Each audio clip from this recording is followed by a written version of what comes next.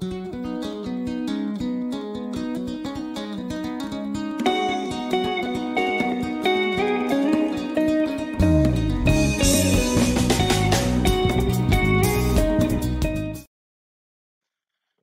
welcome again to this other wonderful topic that we are looking at. So this is we're still looking at the first topic because this first topic is just very long, very long. Remember last time we are also looking at the 19th and 20th centuries immigrants into Central Africa. So remember last time we are looking at we just looked at the two. We looked at the Yao as well as the Lomwe. We looked at these two groups, how they migrated into Malawi.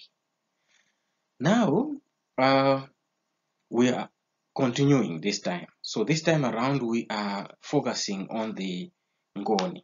So by the end of this, we are going to look at the three groups that we are going to focus much.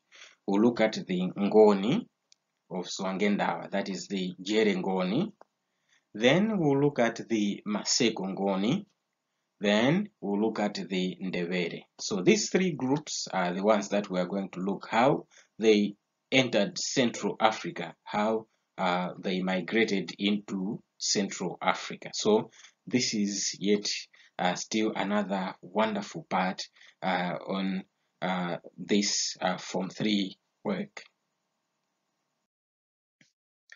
So let's start with the Ngoni. So the Ngoni were a product of Mfekane. They were the product of Mfekane. So the term Mfekane, this one, it was used to describe the political instability in the Natal region between 1816 and 1918. So there was a political instability in Natal, or KwaZulu-Natal as it is called now. So there was that political instability between 1816 and 1819. So this period, that instability, it was characterized by tribal rivalries. There were tribal wars there among the Nguni speaking people. So take care here. When you pronounce Ngoni and Nguni, they should differ there. Ngoni, we mean the people. Nguni speaking people. Nguni is the language now. Nguni speaking people. Just as when we are looking at the Form 2 work, we said the Malawi, they were the Bantu speaking people. They were speaking their language, the Bantu language. Yeah. So here they were speaking the Nguni, which is not the Bantu language. It's the Nguni itself. Yeah.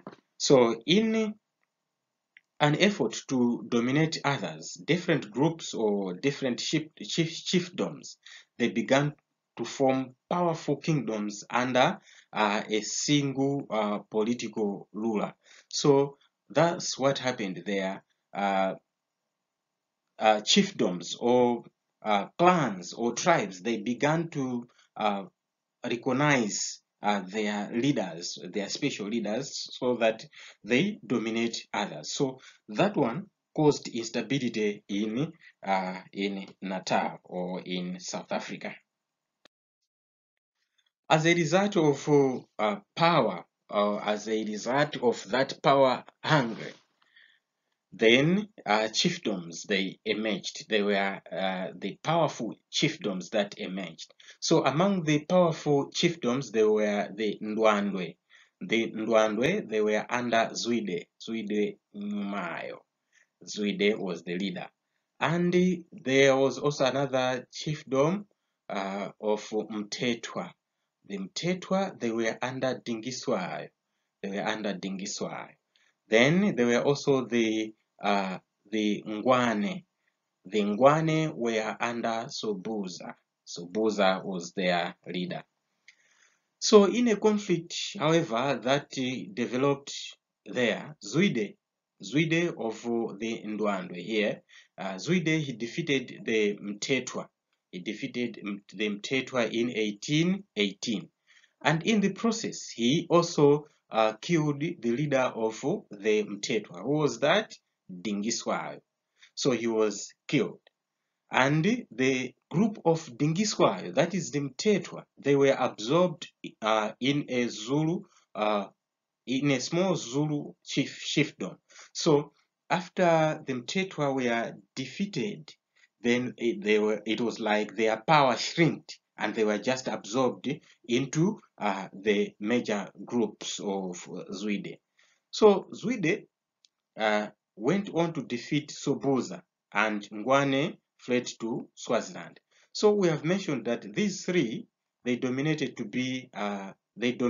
others. It's not like there were only these three, there were so many, but these three, they emerged to be powerful. But among the powerful, there was one that also dominated others, that is the Ndwandwe of Zwide. So they defeated the Mtetwa, they defeated the Ngwane. So when they defeated the Mtetwa were incorporated, or they were absorbed into others. And again, the Ngwane under Sobuza, they were also attacked by Zwide. And the Ngwane, they thought of running away, then they went to Swaziland. However, the rise of Shaka to the Zulu throne emerged or ended the glory of Zwide. So when Shaka became the leader now of the Zulu, which comprised, or in which the Mtetwa were also part of that, then that one, it emerged to be bigger than that was the Ndwandwe group under Zwide. So from there, then, we have to look at the different factions that developed there, because Shaka Zulu, or Shaka, he emerged to be a ruthless ruler. As a result, he was attacking others, and there were so many things that were happening that ended the glory of Zwide. So let's see what happened here. So here we are going to look at the origins now of the Jere Ngoni. Today we have the Jere Ngoni here in Malawi. So what is their origin? How did they find themselves to be here in Malawi? So we are going to look at the Jere Ngoni.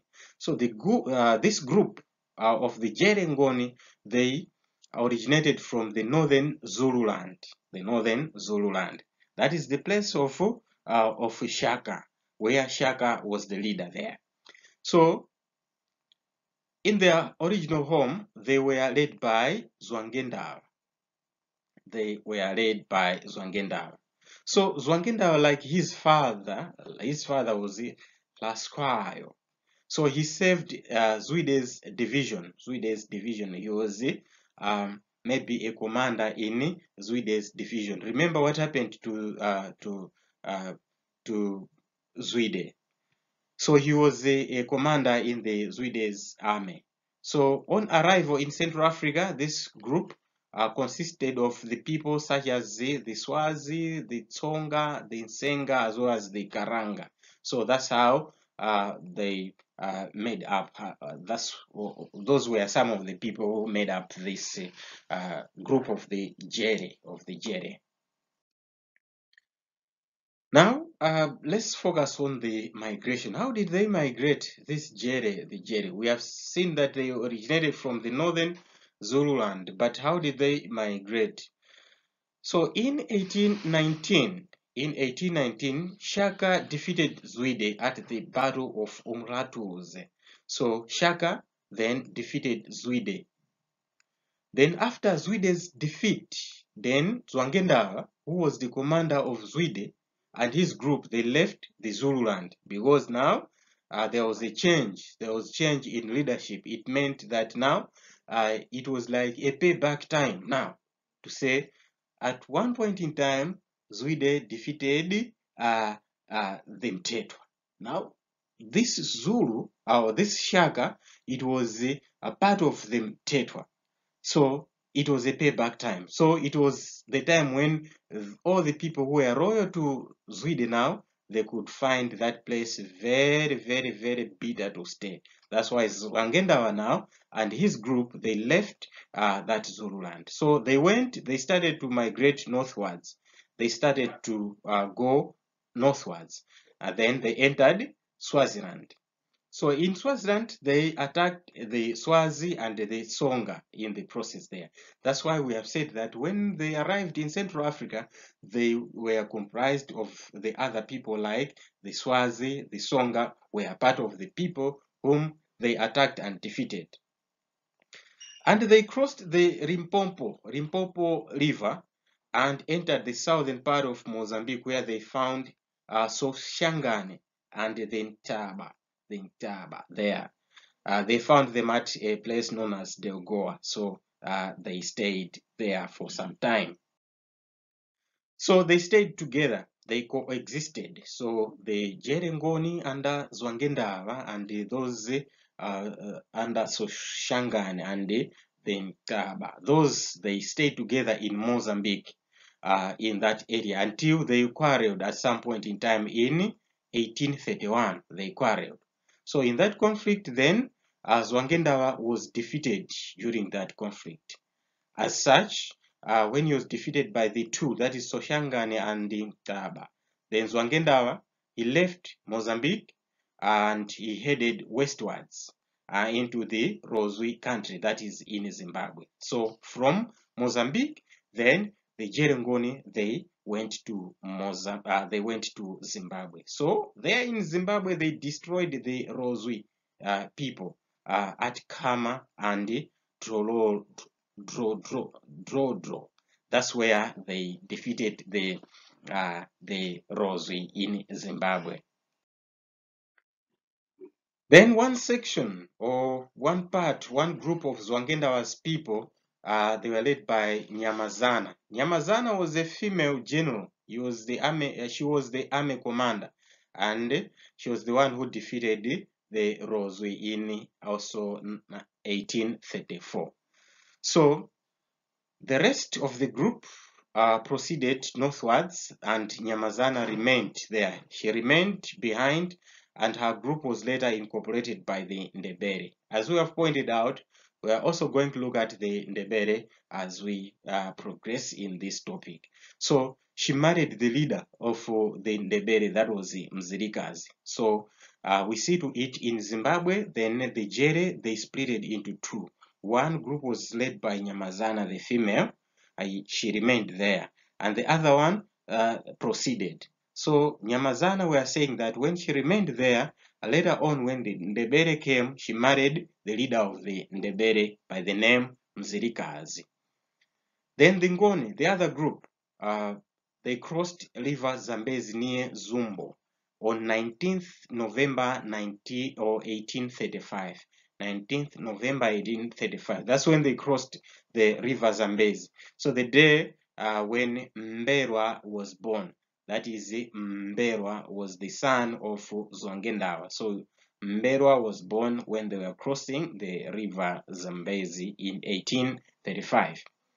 So due to strong military organization and the assimilation of the conquered people, the Ngoni, they were so successful wherever they went north of Zambezi. So how?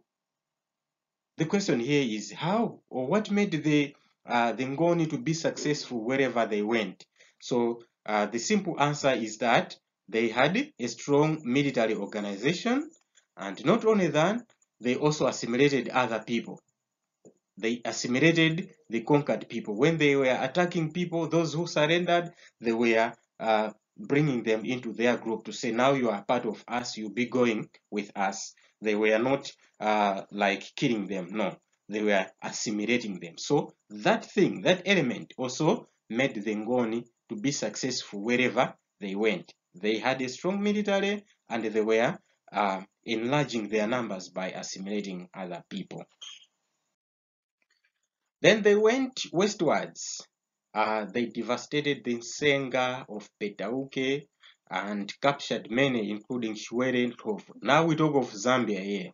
So here they entered Zambia. That's where they defeated the Nsenga as well as the Shwere and Thovu.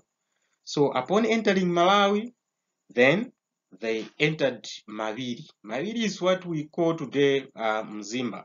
Mzimba is what was called Maviri.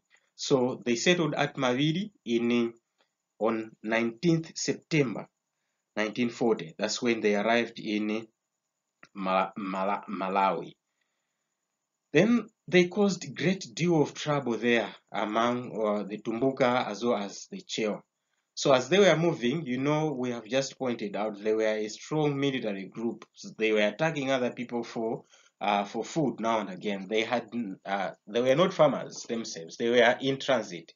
They kept on moving here today, there tomorrow. So it was in transit. As such, all the people whom they found along the way, on their way, they were attacking them. So that's why we are saying that they caused a great trouble to the Tumbuka and the Chewa. So while there at Mawiri, they heard that there was a presence of the red zebu or the long-horned cattle north in Ufipa country, that is in southern part of Tanzania. So when they settled in Mzimba, they heard that in Tanzania there are a lot of cattle there. So they went to go there, not to buy, but to grab from the people who are there. So they started off. Then they left Mzimba, going northwards at the end of 1844. So on their way, they raided the people like the Tumbuka as well as the Ngonde, because we are saying that they started off from Zimba this time. They were proceeding further. So along the way, they found again the Tumbuka. They devastated them. The Ngonde in Kalonga, they devastated them, and they proceeded to Tanzania. So in 1845, they settled at Mapupo. Mapupo means a place of dreams. What was their dream? To find the red zebu. So it is said that there then at Mapupo they found the red zebu. Then it was called Mapupo, a place of dreams. Now there were the succession crisis. There was the succession crisis among the Jere Ngoni. So the strength of this group of the Ngoni, that is the Jere Ngoni, it was much based on the strong and effective leadership of Zwangendaba. So their leader, Zwangendaba, he was a very, very strong leader who also contributed much to the strength or organization of their unity, or to their unity. So after his death, he died in 1848. That's when he died there in Tanzania.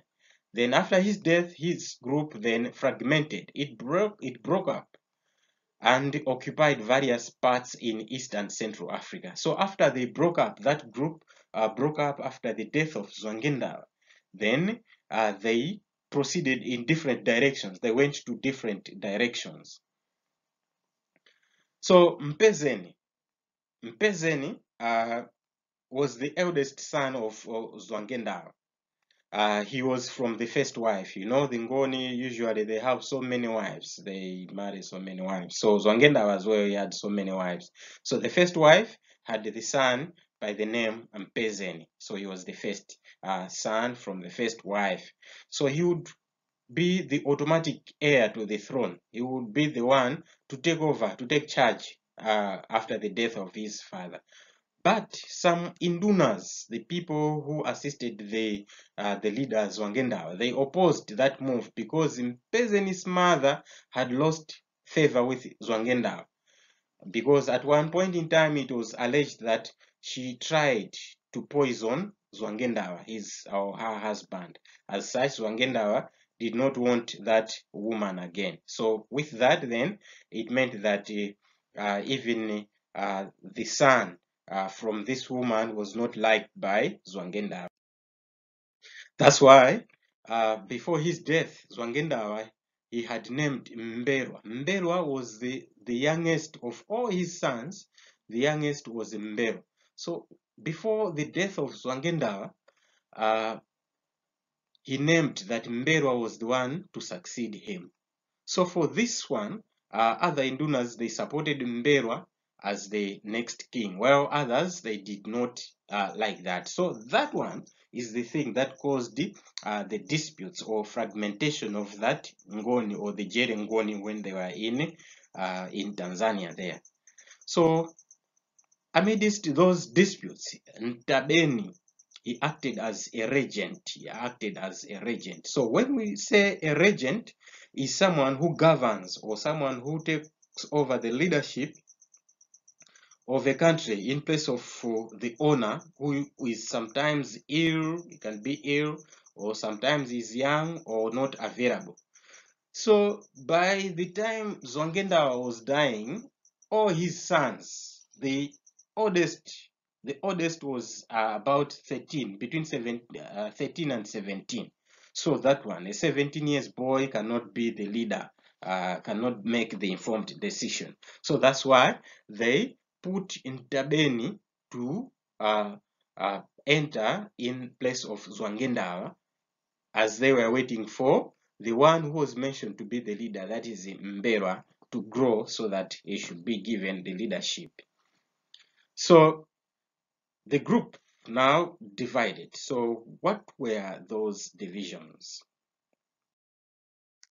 Then there were the Tuta Ngoni. The Tuta Ngoni, it was another fragment, a fragment that arose from this Ngoni, the Jere Ngoni.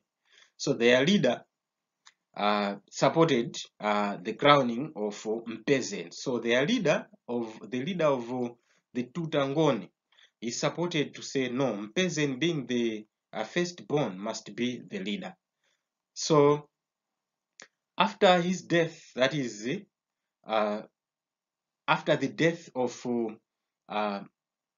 Ntabeni, Mugai, who favored Mberwa as the next king, he became the regent. So you have to understand it in this way here. After the death of Zwangendawa, then Ntabeni, he acted as the leader, but he died while acting as the leader. Then when he died, then there was another person who also took over to act, because still more the sons of Zwangendawa, they were still young. So there was Mugai who acted also as a regent after the death of Ntabeni. Therefore, Ntabeni's supporters, they went out to settle in Lake Victoria. So Ntabeni, those who supported Ntabeni, they were thinking that after Ntabeni maybe has ruled for some time, he will be handing over to Mpezeni, but he died. But Mugai, the one who took over as a regent, he favored Mberwa, just as Zwangendawa said that Mberwa, my son, is going to take over to succeed. Then those who supported Ntabeni, they are the ones who went to settle in on Lake Victoria or near Lake Victoria. So they are the ones who are called the Tuta Ngoni. So the rest of the group under Mugai, they decided to re-enter Malawi. So this other group who favored Mberwa, they came back to Malawi. So Mugai died on his way in northern Tanzania, and he was succeeded by Gwaza Jere. So as they were moving, as they were entering Malawi, then again this regent, that is Mugai, he died. Then there was another regent by the name Gwaza Jere, who was leading the main group with Mberwa, who was a king in waiting, a successor in waiting, just as the owner Zwangendawa had instructed. So you can see there were almost three people or three or four who acted, or three who acted before Mberwa became the king. So Gwaza Jere, who was a senior induna who became the regent.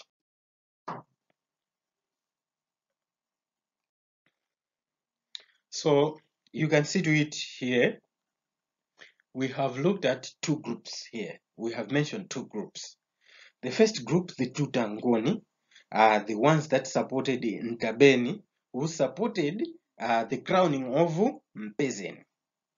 But after the death of Ntabeni, that group, then they went out to settle in Lake Victoria. And the other group, it was the group that was with the one who succeeded in Tabane, and this one was the Mugai. So Mugai, he supported the crowning of Mbero. Then he started off going down, coming back to Malawi. They wanted to come back to Malawi, but he died also. Mugai died along the way. Then there was Gwaza Jere. He was still there in the same group. So the two groups, the group of Gwaza Jere now, and the group of Tuta that has now gone. Now there was also another group that was the Gwangwara Ngoni. So these ones, after the death of Mugai, then Zurugama, he left with another group and settled at Songea in southern Tanzania. So this group, they also branched to say, all right, this time around we are going our way. We will go to southern part of Tanzania, and they settled at Songea. Then the other group was the Mpezeni Ngoni. Remember, Mpezeni was the firstborn. Now, it was really hard for him.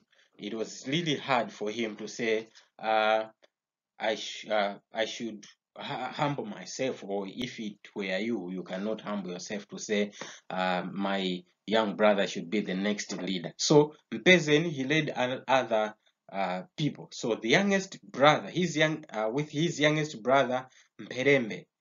So they were together with him, Mperembe. They went together and they went southwards to the Bisa country and proceeded to the Wemba land there, where the Wemba defeated them. So they repelled against the Wemba there when they went to the Wemba. So the Wemba, they had guns. So, you know, the Ngoni, they had been causing devastation wherever they went. But here it was strange that the Ngoni were defeated by the Wemba. So why were the Wemba successful only with the Mpezeni and Mperembe group? It was because the Wemba were using guns which they acquired through their participation in slave trade from the Arabs. So they were using guns. And the Ngoni that we are talking about here, they were using arrows. They were using bows and arrows. They were using spears. So a spear cannot withstand a bullet. So that's why the Wemba they won that battle. So Mperembe re-entered Malawi. So Mperembe re-entered Malawi in 1870 and joined the Mberwa group. So Mperembe then, after they went that side of Zambia, they repaired there, then they entered Malawi and joined that group which was with Gwaza Jere. They entered, which they were with the Mberwa as the king or the leader in waiting. So Mpezeni went on to settle at Chipata in eastern Zambia. So Mpezeni went to settle at Chipata in eastern Zambia. So when we talk of the Ngoni who are in Mchinji now, they are a part of or an offshoot of the Mpezeni Ngoni, because when we talk of Chipata and Mchinji, they were just neighbors there. So if today we talk of the Ngoni who are in Mchinji, those Ngoni, they are the offshoot of Mpezeni group. Then there was also another group. This was called Chiwere Ntrovu. Can you remember Chiwere Ntrovu, where we picked this name? Remember, after the Jere Ngoni, they moved from the Rozi country, they entered Zambia, they defeated the Nsenga of Petauke and Chiwere Ntrovu in Zambia. So these ones, the Chiwere Ntrovu, they are not the pure Ngoni. They were the assimilated people who were assimilated in Zambia. So he ran away with the two sons of Gwaza Jere. So he ran away with the two of the Gwaza Jere's sons. So these sons were Msakambewa as well as Vuso. So you can see here, Chiwere Ntrovu, he was with that main group with Gwaza Jere. Remember, Gwaza Jere is moving with Mberwa. They are coming back to Malawi. And as they were moving, then Chiwere Ntovu, he ran away. He escaped with the Gwaza Jere's sons, the two sons, Vuso as well as Msakambewa. So his group failed to settle in Kasungu. So they proceeded. They ran away as far as Kasungu. And there they failed to settle in Kasungu because Mwase Kasungu repelled them. They were not allowed to settle in Kasungu because Mwase Kasungu did not allow that. So Mwase Kasungu, again, he had guns which he had acquired from Jumbe, the slave trader who was settled in Kota Kota. So it enabled him to defeat the Chiwere Ntovu's group. So why the Chiwere Ntovu did not settle in Kasungu? Because Mwase Kasungu used guns to scare them away. Then Chiwere Ntovu and Msakambewa, they settled in Doa. So Chiwere Ntovu and Msakambewa Jere, they settled in Doa, while this Vuso Jere, he settled in Njisi. So even this Chiwere Ntovu and the two sons, they also splitted. So we are saying here that Msakambewa and Chiwere Ntovu, they settled together in Doa, while Vuso, he proceeded to Njisi. That's why today we have the Ngoni in Doa, we have the Ngoni in Njisi. The Njisi Ngoni, they are the Jere Ngoni or the Vuso Jere Ngoni. Those in Doa, they are the Chiwere Ntovu as well as Msakambewa. They are also not together. Chiwere Ntovu is another part, is in another part, as well as Msakambewa is also in another part. Then let's look at Gwaza Jere. Gwaza Jere. Remember Gwaza Jere, after the death of Mgwai, or after the death of Zwangendawa, then there was Ntabeni. After Ntabeni, there was Mgai. Then after Mgai, then there was Gwaza. Those were like the main group leaders. So Gwaza Jere was the main group, leader, or was in the group, or in the main group which Mtwalo and Mberwa were. So here you need also to take note of this name. Mtwalo was also the son of Zwangendawa, and Mberwa was the youngest son of Mberwa was the youngest son of Zwangendawa, but they were brothers with Mtwalo. It shows as if they belonged to the same mother. So they entered Malawi, and along the way they devastated the Ngoni in the process. So they proceeded further south and stopped in the Henga Valley. So when we talk of Henga Valley, it is in Rumpi district. So they settled they stopped in Rumpi district, where Gwaza Jere then offered leadership to Mtwalo. So Gwaza Jere said, no, Mtwalo, you are the older son of Zwangendawa. I was just a regent. This is the high time now that you become the leader. Although your father said that Mberwa should be the leader. But Mtwalo declined. He refused. He said, no. Let my brother be the leader. So we see there ultimate intelligence or humbleness by Mtwalo there. Mtwalo, he said, no, my brother, let my father's wish be fulfilled, that my young brother should be the leader. So Mberwa, now he was crowned as the king, as the leader of the main group of the Ngoni. That was Mberwa, the youngest son of Zwangendawa. So he was crowned at Ngonga in 1855. Remember in 1855 when they settled there at Ngonga, they killed Chikula Maembe Mjula. Chikula Maembe Mjula was killed in the process in the struggle with the Tumbuka there. So from there the group proceeded to settle in the present district of Mzimba. So from Ngonga, from Rumpi, they proceeded to settle in Mzimba. That's where they settled.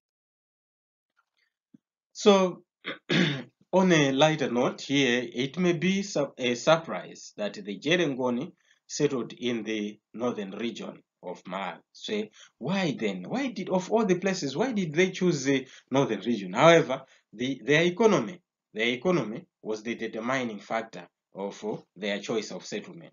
Number one, in the place where they settled, there was good grazing land for their cattle keeping. So it was free again from tsetse-fly. So it was a good grazing land because it was a tsetse-fly free country or a tsetse-fly free territory. Secondly, there was enough land for settlement. So in Mzimba there was a vast land for settlement. And finally, the area also was suitable for water sources. So the rivers, they provided water for domestic use, as well as also for grazing their animals, for animals to drink, their livestock. So due to water resources there, they were able to settle in Mzimba. And in 1891, the Scottish missionaries, they advised Harry Johnston. Harry Johnston was the leader in that the British during the British protection, when they were looking for, they wanted to claim this Nyasaland for their protectorate. So the Scottish missionaries who were already here, we talk of the Livingstonia mission, they advised Harry Johnson to say, no, do not annex the Ngoni land. Why? Because they were militaristic in their nature. So it would alarm them, and as a result, it would be something like causing havoc with them. As such, Johnson also, he promised to extend the British colonial rule in the area. He promised not to extend the British protection or colonial rule in that area. So he got that advice from the missionaries or the Livingstonia mission to say, no, don't enter the Ngoni area. Don't declare that the Ngoni area is under the British. Then you are going to cause a lot of havoc there. So the promise would base on the condition that the Ngoni also should remain in their area they occupied at that time, and that they stop raiding or harassing other people outside their country. So it was on the condition that if the Ngoni, they are sure that they are going to settle in this Mzimba district, let them be there and not attacking other outsiders, because they were causing problems wherever they were going. So they were attacking the Tonga, they were attacking the Tumbuka and many others. So the missionaries, or the colonial government, they also said, no, we are not going to extend our territory to Mzimba because of the Ngoni, on condition that the Ngoni also remain in their district. But years of association with the missionaries had weakened the patriotic feelings of the young warriors. So now these Ngoni, it was now they were becoming more civilized as they were getting in touch with the missionaries. So the presence of the missionaries in the area had convinced the Ngoni about the benefits of the colonial rule. So the Ngoni, while they were living as their own country, said, yes, we are not part of the British protectorate. But here now, the missionaries, they convinced them to say, no, it's good to be under the colonial government, because you benefit more from the whites. So in that case, we see to it that Mzimba was the last district to come under the British protectorate after a treaty with Sir Alfred Sharp. Then the chiefs, the Ngoni chiefs, they agreed to the extension of the British authority into their country or their territory, that is in Mzimba, on 24th October 1904. So while Nyasaland was declared a protectorate in 1891, but Mzimba it was in 1904. So Hector, they sent Hector MacDonald. Hector MacDonald, he was sent there as the British resident to administer the Ngoni affairs in Mzimba. So this one, Hector MacDonald, on which the Ngoni, failing to pronounce MacDonald, they were saying Madondolo. So they were saying Madondolo is our leader here, the British or the white leader. So his real name was Hector MacDonald, but the Ngoni called him Madondolo.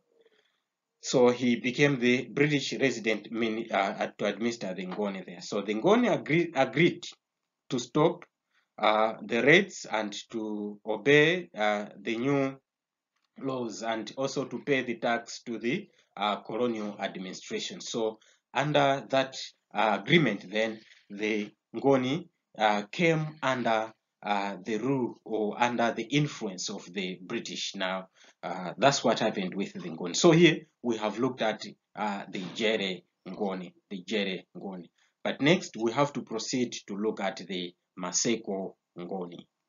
So having looked at the Jere Ngoni and their migration, here we have looked at a number of things, how they migrated from South Africa and entered different countries. We have mentioned countries like they entered Swaziland, they entered Zambia, Mozambique, Malawi, went to Tanzania and came back and settled in Malawi. We have seen how the Jere Ngoni, led by Zwangendawa, traveled from South Africa and got settled finally in Malawi, in Mzimba and other different places. Now, in the next lesson, we are going to focus to give our attention on the Maseko Ngoni.